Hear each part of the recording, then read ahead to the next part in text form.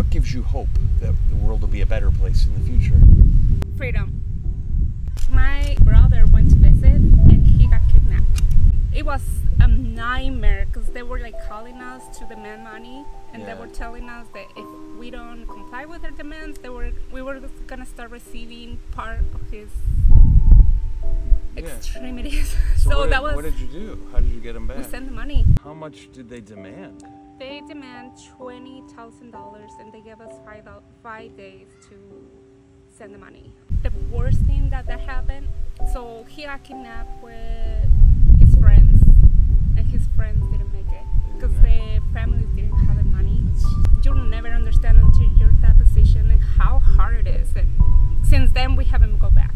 My brother is traumatized because his friends are gone. So when he was kidnapped, the guys that kidnapped him were calling us every hour to demand money. I mean, thankfully he's here and he's happy and complete, but now just to know that his friends didn't make it is just horrific. Most families wouldn't have that. That's what happened to his friends. That's what happened to his friends, and they were calling us to demand the money. They were saying that they were torturing him, and I thought he was gonna be beaten up or I don't know, but no, they didn't even touch him.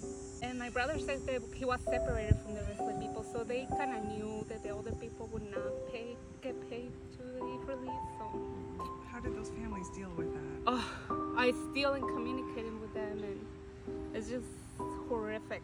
You can't be happy for what happened because on one side I feel guilty, and it was stressful.